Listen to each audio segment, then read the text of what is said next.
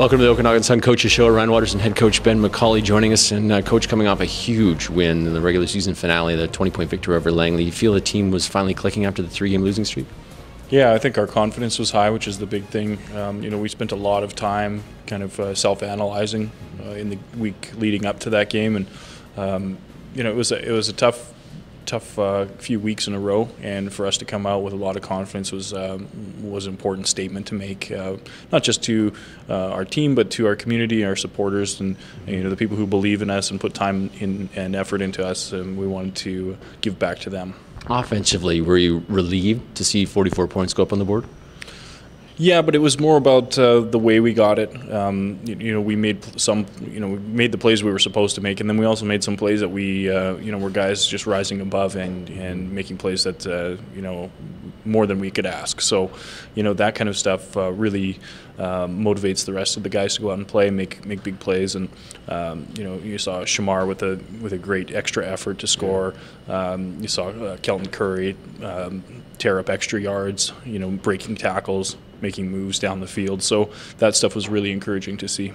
You mentioned Kelton. He's part of the running attack, obviously, in the backfield. Going into the game, knowing that Brendan Hansen could be lost for the rest of the year, Kelton, Casey, Robbie, do they really need to step up, especially going into the postseason, to get those yards on the ground?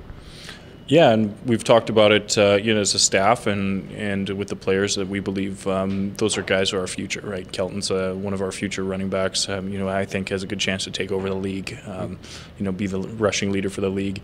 And it's only a matter of time and effort in the off season. But those guys are all going to have their opportunity now, and it's one of those things that you talk to guys about all the time, is biding their time, knowing what the job is, and they're going to get their opportunity. And now those guys are getting those opportunities. So, we're going to see if they all rise to that challenge.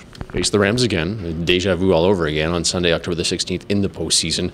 What do you do this week? I mean, it is Thanksgiving weekend. You have the bye. Do players get a chance to take a break? Yeah, we definitely take a break. It's so important with, I think it's been over 3 months where we pretty much had something every day other than, our one bye week. 3 months goes really quickly when you're going 6 or 7 days a week. So, it's really important for us to take this time now and recharge the batteries, have some time with our families, and, coaches and players alike, we need some downtime.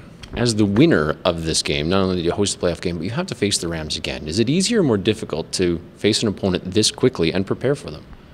It's definitely more difficult. The only silver lining is that they have to face us. Yeah. So, we didn't see their full complement of players either. So, there were some guys off the roster last game, some starters who are impact players who will be back. And there'll be, have some measure of revenge to take against us. We were careful not to over-celebrate that victory while we were very happy. We knew they were watching the whole time, and they were going to save up a little extra, having to climb on that bus and come back up here in a couple weeks. Well, enjoy Thanksgiving and have a nice week off. Thanks, you too. Head coach Ben Macauley, the Okanagan Sun Coaches Show. It's the Sun and the Rams in the playoffs, and tickets are on sale now at okanagansun.ca.